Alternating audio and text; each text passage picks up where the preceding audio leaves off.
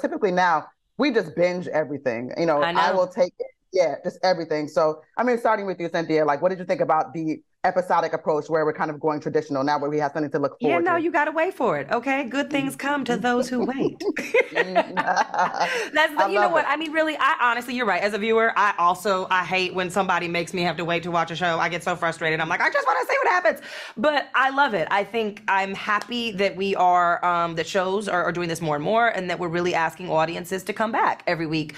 Yeah. I think it does. I think it challenges us as storytellers to tell stories that are going to captivate our audience, Hmm. and keep their attention. But I think that, we're trying to rise to that challenge. So we hope that people will watch it and be, hanging on that cliff just enough that they got to come back and see what we do the next week. So